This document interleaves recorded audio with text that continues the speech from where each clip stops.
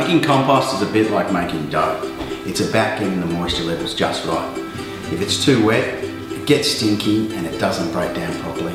And if it's too dry, once again it doesn't heat up and it never becomes compost. It's all about getting that mixture just right, and a great way to test it, just like when baking, is to use your hands.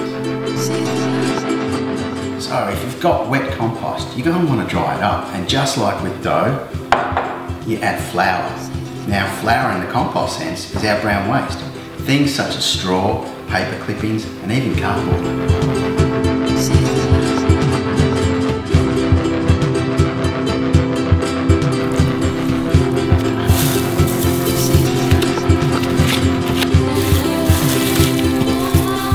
In the case that you've got dry compost, you're going to want to add some moisture. Just like with dough, you add water. With your compost, you add green waste.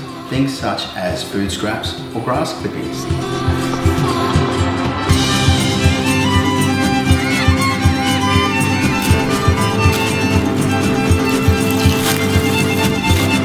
We've added the material to the compost and we're happy with the consistency. Now it's just a process of putting it to the side and letting it bake.